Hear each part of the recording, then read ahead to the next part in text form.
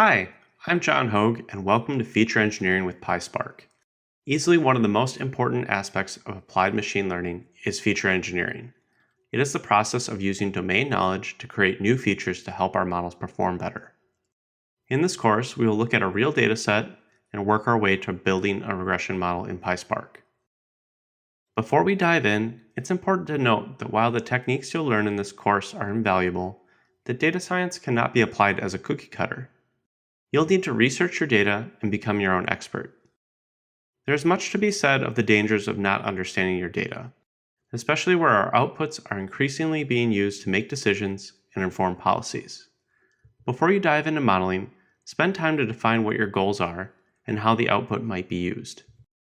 Take time to research your data and its limitations. Oftentimes, you may be tasked with explaining what is and isn't possible. Lastly, remember that data science is about being curious, asking questions, and applying new ways to solve problems. Every project and dataset is different. Data science is an iterative process that requires comfort with uncertainty, as at any point you may have to go backward or even start over. A good project may inspire further questions that set the goals for your next project.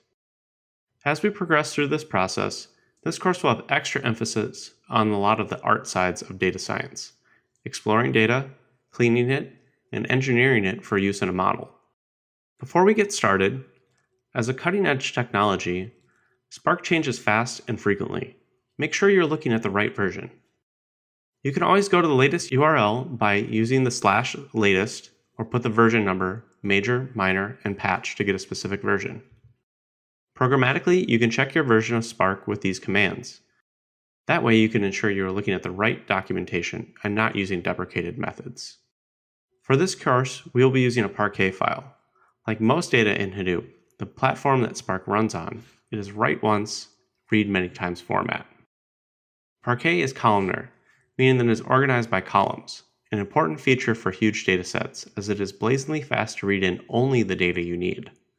CSVs, on the other hand, have to read and parse the whole dataset to read a single field. Another difference is Parquet fields are defined and typed, saving users from defining data types, like dates, booleans, or strings. For this reason, Parquet is relatively slow to write. Since it's not delimited by characters, it's less likely to be read in wrong if those characters exist in the data. These are just a few of the advantages that are causing the industry to adopt Parquet quickly. We have many format readers to choose from for converting various file types to a PySpark data frame. Here we will use Spark read Parquet and put the results into a variable df representing a data frame. In this video, we covered off on some important considerations when starting any data science project. We also learned about Parquet and how to load it to a Spark data frame. In the exercises, you'll verify the versioning of PySpark and Python, and finally, you'll